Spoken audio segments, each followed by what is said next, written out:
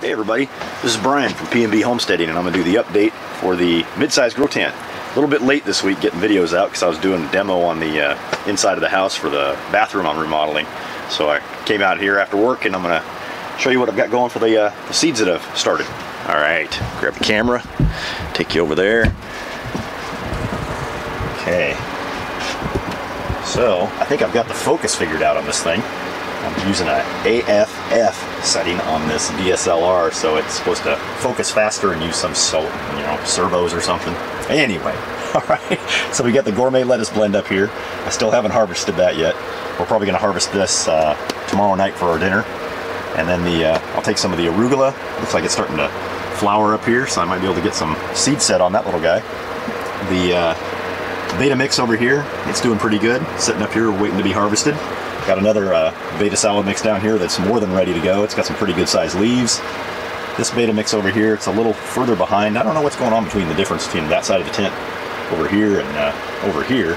But, you know, could be because, I mean, it gets pretty cold underneath the storage area, so it may be just because, you know, the little heater down below there is, you know, getting a little more heat up there, and the fan up in the corner up here is blowing down on it.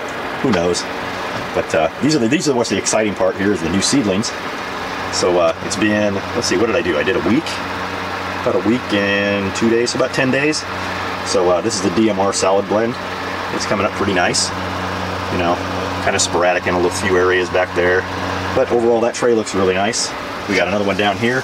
This one did really well, except for that back corner. I don't know if I might have missed that corner and didn't seed too many in that area or what, but the rest of the tray looks really full. So this is going to be nice. I mean, it's nice and full. In another couple weeks, we'll be able to get some good size lettuce off that.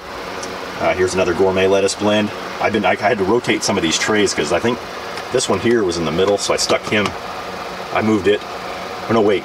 I moved it from up, you know, from up here to give it a little, you know, different location, closer down here to the heat at the bottom of the tent. Because some of these other trays, they weren't germinating too well up higher, so I brought them down. And I think the same thing happened back there with that tray. I didn't seed the back part of that tray well enough, because the front side of the tray is, you know, really full for this DMR here, and then back there it's pretty weak. So I rotated it back to the back of the tent, so that way it will get more heat retained back there than being in the front of the tent out here, and hopefully it gets a little more reflective light in that back corner, because I usually have to spin these trays when I'm starting the seed. Then down here, this one here was up the top, so I moved it down below, and it seems to have germinated pretty well, except for that center section there. So, you know, I'm trying to see if I can get that to come back, but it may not.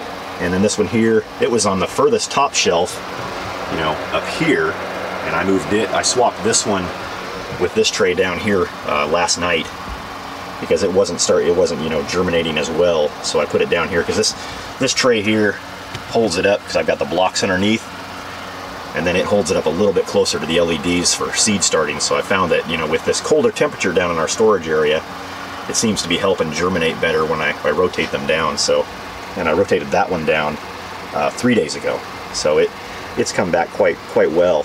So hopefully this one here in the center will do that same thing. But they're two different variants. I mean, that's a Yankee Hardy, and that one there is the gourmet lettuce. But you know, that's one of the things you got to deal with in the wintertime when you come down and you're trying to grow vegetables.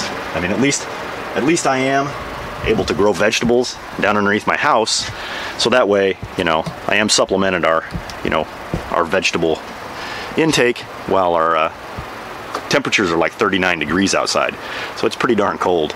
And our, you know, outside stuff, I mean, there's a little bit of lettuce that's still available to eat, but it's pretty far in between, and I'd rather get this stuff in here because it's I don't have to clean it.